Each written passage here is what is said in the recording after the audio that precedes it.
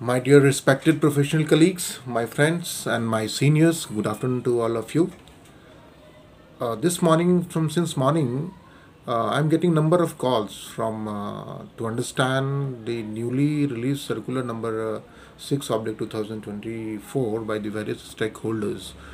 I have been asked number of times since morning that Pankaj ji हमें बताएं कि क्या what all is the relaxation provided by this particular circular which was released yesterday on 23rd April 2024.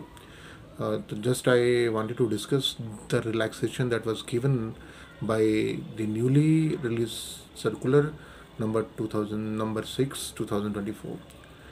तो ये circular क्या है?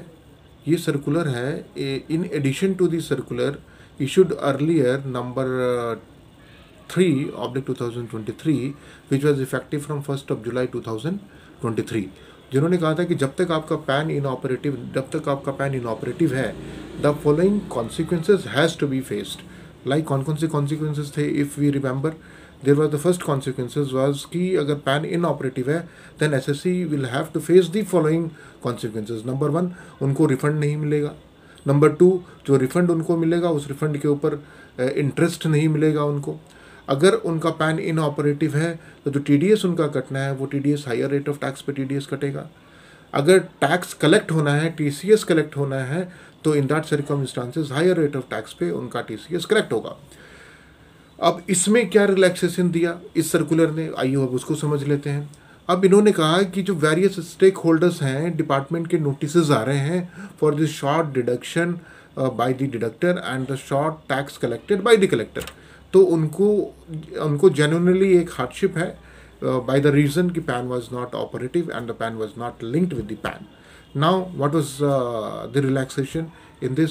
उन्होंने कहा कि अगर आपका पैन ऑपरेटिव हो जाता है up to 31st of May 2024, that means आपने अपना पैन आधार से लिंक कर लिया और लिंक करने के बाद आपका पैन ऑपरेटिव हो गया एक 31st of May 2024 तक, और आपने कोई ट्रांजैक्शन एंटर करी हुई है 31st of March 2024 तक, in that circumstances there shall be no liability on deductor and collector.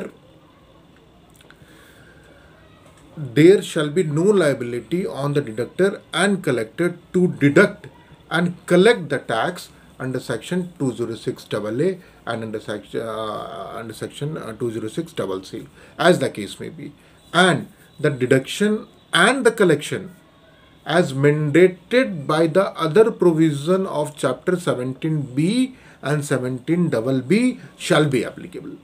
इसका क्या मतलब हुआ?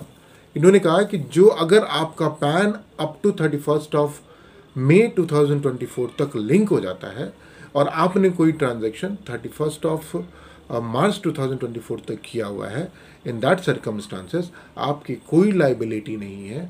जो लाइबिलिटी उन्होंने कही है कि आपको हायर रेट ऑफ टैक्स पे टैक्स काटना है under section 206AA under section 206CC में, और आप नॉर्मल प्रोविज़न ऑफ एक्ट के हिसाब से आपको वर्क करना है, यानी कि नॉर्मल रेट ऑफ टैक्स उस पर अप्लाई करना है.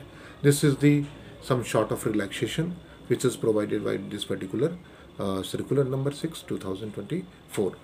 I hope I have able to bring some clarification on this, and I hope I am able to answer the query of all my dear friends what I was getting the call from since morning today. I would like to thank you and like to thanks a lot to all of you to listen. Thank you.